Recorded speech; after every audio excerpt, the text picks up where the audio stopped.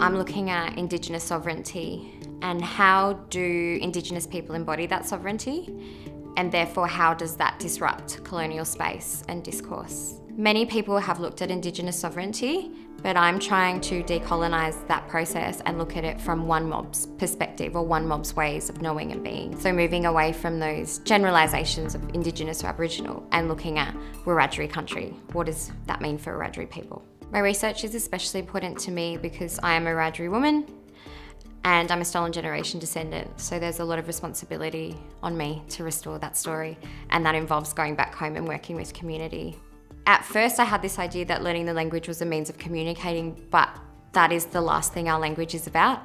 Language is about story, it is about communication, it's about connection with the ancestors and the past.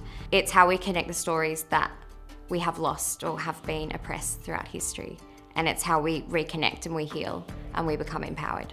I think UNSW is really unique in that, yes, the main campus is here in Sydney, but the university actually does a lot in communities in Australia and internationally. The new equity and inclusion strategy, all these different factors are coming into play on a policy level that I think speaks to the social justice and the research integrity that this university holds. The Career and Professional Development Program through the Scientia Scholarship scheme is really interesting because it allows us to connect as PhD students with that kind of expert knowledge from the field about an academic career or a career in the academy that extends outwards in the community.